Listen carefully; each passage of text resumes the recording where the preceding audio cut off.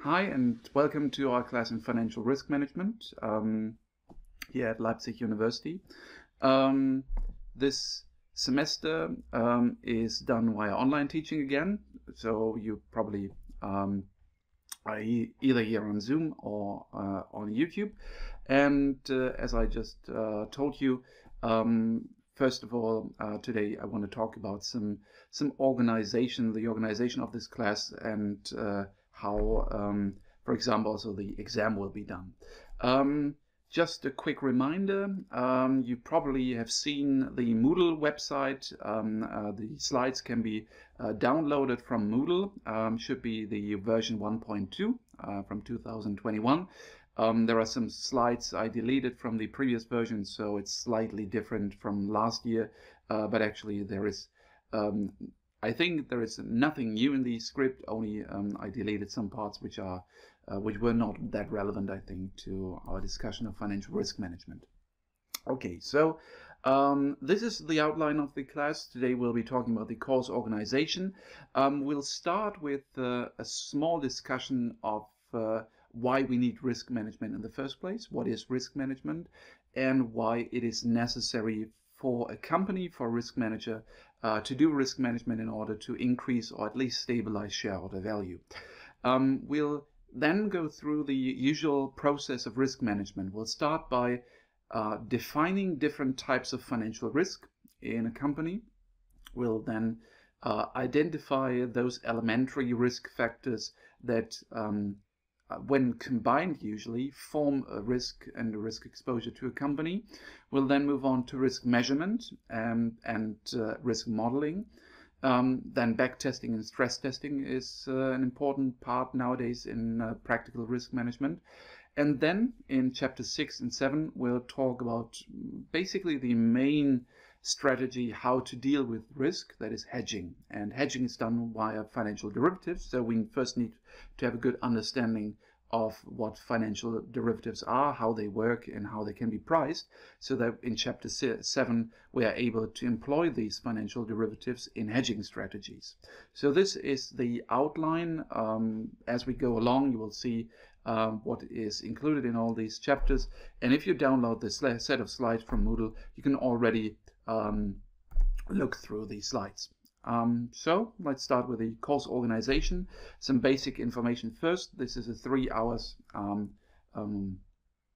lecture and module. We have this 2 hours lecture weekly here via online teaching, and 1 hour online videos. Please check AlmaWeb. I think this year again it will be done online live by my PhD student Philip Schana. It's an optional or elective course in the Bachelor in Economics, but of course you can also choose it in, for example, business education, management information systems, Wirtschaftsinformatik, Wirtschaftspädagogik, even if you are studying mathematics or computer science. It will give you 5 ECTS credit points, and the assessment that is the current status is a written exam of 60 minutes. Now, if the pandemic hasn't resolved until July, I'm pretty sure it will be an online take-home exam, but currently we are expecting that we might be able to have a written exam of 60 minutes. Now, if you are an exchange student, for example, in the Erasmus Plus programs, you can choose between a written exam at the end or the regular exam, or writing an Erasmus paper. The Erasmus paper is the same as in any of our other classes.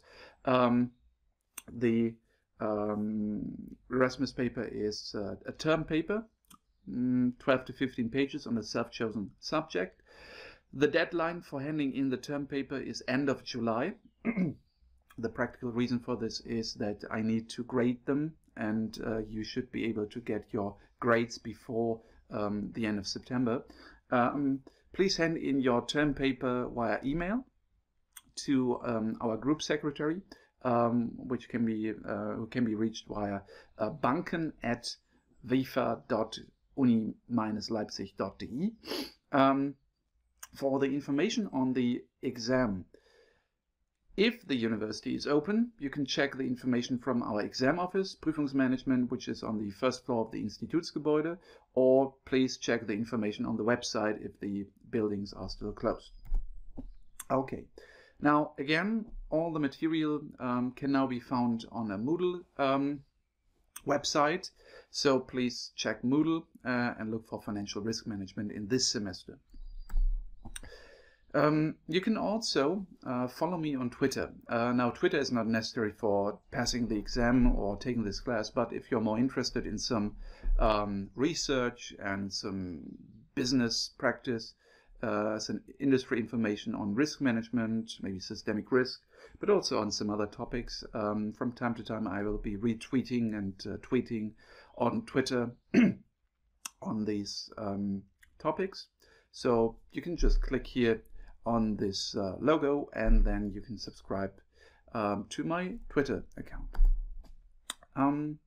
As you're probably just watching this video, you probably have already found the YouTube channel, but if not, if you only have the set of slides, you can also click on this YouTube logo, and then you can subscribe to our YouTube channel, where we upload all the lectures and the videos of the lectures throughout this semester. We do have two mailing lists. One is at Banken, and the other one is Jobs Bank Fin. The reason for this is why we have this is there are some faculties who do not use AlmaWeb. Now, usually, if I have any information that is relevant to this class, I will send an email via AlmaWeb. But as there are some faculties which are not using AlmaWeb, it's best to subscribe to this mailing list as well. So if there is anything happening, if there's, for example, if there is a lecture that cannot take place, for example, I will send an email to this mailing list. The second one, Jobs Bank Fin, is only for job postings. So if you're interested in job offers from companies, internships, student jobs, I will be forwarding those job offers via this mailing list. Okay. Contact via email, most probably best way. You can also schedule a meeting if the buildings are open, in person or via Skype, by going to calendly.com/Gregor Weiss. It's linked to my Outlook calendar, so you will be offered the free slots in my calendar, in my office hour, and you can also write me an email, probably easiest. Okay, now there are some textbooks you can use, but actually you don't need those. The set of slides is self-contained. There is everything on the slides you will be needing for the exam, but if you're more interested in the topic of financial risk management, I can advise you to take a look at this textbook, which is also, the original is in English, so it's available in German and English. Risk Management by John Hull from the University of Toronto. Very, very good textbook. The second one is much more quantitative, and only a few parts are actually from this book. But this is the standard textbook, I would say, on quantitative risk management. It's Quantitative Risk Management by McNeil Frey Embrechts. I think it's already in the second edition. Very, very good, but highly quantitative and uses a lot of math and statistics. So this is only for those interested in quantitative risk management. And last but not least, there are some parts that are also included in the banking textbook by Hartmann, Wendels, Pfingsten, Weber. So you can also check this one. This is the standard textbook in German on banking. Okay. Additionally, John Hull also has a famous textbook on options, futures, and derivatives. This is obviously most relevant to chapter 6 and 7 when we are talking about derivatives and hedging. Okay. Now, what do I want to achieve with this class? I want to give you a first introduction to financial risk management, mostly at financial institutions. It can also be used in energy companies, and also large industrial companies like Daimler, BMW, of course. But The types of risk we'll be dealing with are special, usually to financial institutions, banks and insurance companies. But as you can imagine, industrial companies also have some financial risk. For example, Daimler obviously has commodity risk, currency risk, foreign exchange risk. So you can also use the methods you will be learning here in this class in the context of industrial companies. I will present to you the common methods of risk measurement, and you will have a first introduction to derivatives and hedging. So this is the part where we have some intersection with the classes by Professor Schumacher on derivatives. And I want to explain to you why we need risk management economically, and also why it's mandatory for banks and mandated by, by regulators.